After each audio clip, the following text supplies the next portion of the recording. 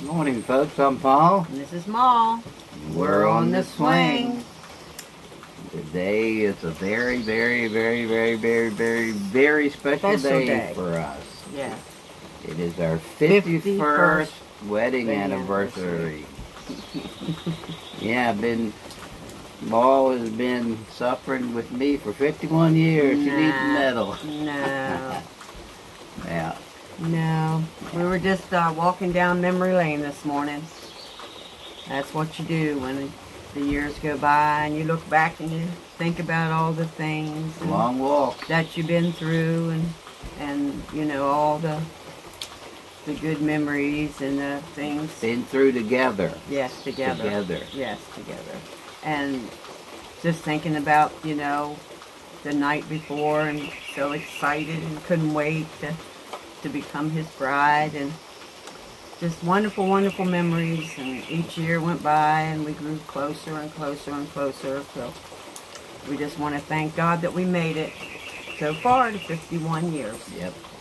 Now, to some of y'all, we're Ma and Paul, and that's probably about all you know us as. But we do have names, and hers is Nancy Lou. Yeah. Yep, and mine's JW, which stands for John Wesley. And of course, our last name's Stevens, and we have Stevens Family Outdoors. And we're homesteaders and hunters. Some of y'all on here will know that I'm a die-hard traditional bow hunter, which means I use the old-timey bows to hunt deer and everything with. And deer hunting or hunting in general is a big part of homesteading. Yes. A lot of people snarl on that, but it's a part of survival. Homesteading is survival and surviving in any situation. That's what homesteading really is. And for 51 years, from the first day we got married there, we did homesteading in one form or fashion or another. Of course, it wasn't to the magnitude that we do today, but of course you have to grow and add a little here and a little there. Yeah, well, like I said before, you know, a lot of people think that to be a homesteader you have to have acreage, a farm, acres and acres, but that's not what it is. A homesteader is one who does everyday things at home, and like, you know, canning or whatever, and you can do that anywhere you are. You can put up and preserve, and homesteading is a way of life, really. Well, homestead to me is when back in the day when they would say you're going back to the homestead. Well, that was the parcel of land, no matter how small or large it was, that you would make your living off of. The gardening, maybe if you had enough property where you could collect your firewood, do your own firewood. A lot of people do their own logging and cut their own logs to build their cabins or whatever. But, you know, if you don't have that, you still can homestead. Homesteading just means that you're prepared for any situation that comes along, you know, any pandemic or any power outage or the grid going down. You make the best of what you have, is what it is. You do, you know, whatever you have.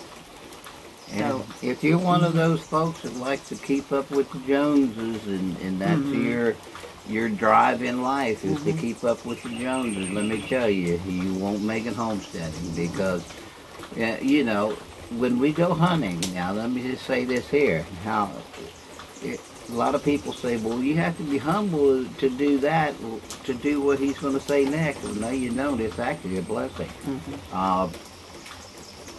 The reason I do bow hunt is because the seasons are very, very generous, as well as the bag limits of deer, which can fill our freezers, fill our canning jars, the dehydrators and everything like that, and prepare. And venison is a very, very, very good food for you. It's low in cholesterol and fatty stuff. But squirrel, rabbit, and we've actually even a time or two had some barbecue raccoon. Tastes good. Young Yeah, ones, yeah. It's all in what they, it's all in the mind. Yeah, the good Lord Yeah. put all this stuff there for us to utilize, but sometimes I blame a lot of this on TV, where it causes you to turn away from things such as eating wildlife. Uh, is a lot of the TV cartoons and things like that. They humanize these animals and make you feel like they can talk to you and they're sad and all that. But I'll tell you what, good Lord sent it all. Now here, even some of these weeds that we call weeds are very, very good, like dandelion and honeysuckle. Oh, I love honeysuckles. And also, you have a lot of hunting buddies, because God blessed us with 10 beautiful children. And wonderful children. And we would have had 15. But Yep. we have 10 living children. We have 8 boys and 3 girls.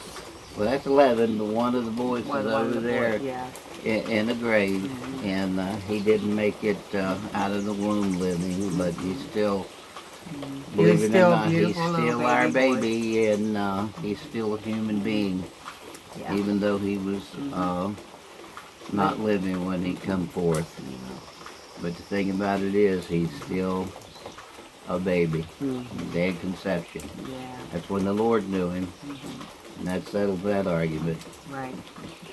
So, but we thought today we would come out here and talk to you all, and thank you for watching us and subscribing to our YouTube channel. We got a lot of subscribers yesterday over some dry canning, the video we had on there, and just a simple way of life, simple life. And we just want to thank you all for all your kind comments and your love that you show to us, and we hope that we do something that encourages you. Yeah.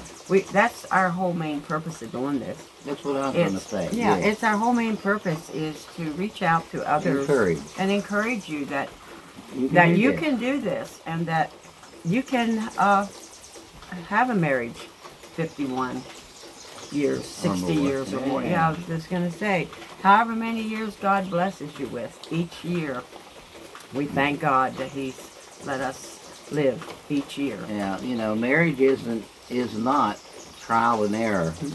I mean, to see if you like it or not. Well, there's a lot of trial and error, but the thing about it is when you make an error, you fix it. You just don't leave and say, well, we're not compatible. Right. If you marry one another, it should be for life. Well, God ordained that. And of course, the number one in this whole situation. And if you don't know Him, you need to know Him, because He's the one nucleus who has made this marriage last all these years, because we serve Him each and every day. And His name is Jesus Christ. Oh yeah. He's our number one. Okay. So He gives you a peace that passes all understanding. Yeah. Well, I guess. So we want to extend, this video here out to all of our homesteading family, all of our traditional bow hunting family, and all of our hunting family, all over the world, and try to encourage each and every one that it can be done. And of course, I know there are folks that have been married longer than we have here, and kudos to you. Congratulations for that. Yes. Sticking together. And all of y'all that's sticking together in marriage, God bless you. Yeah, God bless you. And if it's only 2 years, God bless you. That's right. Hang in there. Hang in there. All right, this is Paul. And this is Maul. And we're on the swing. God bless you. God bless. Amen. And happy anniversary. Happy anniversary to you.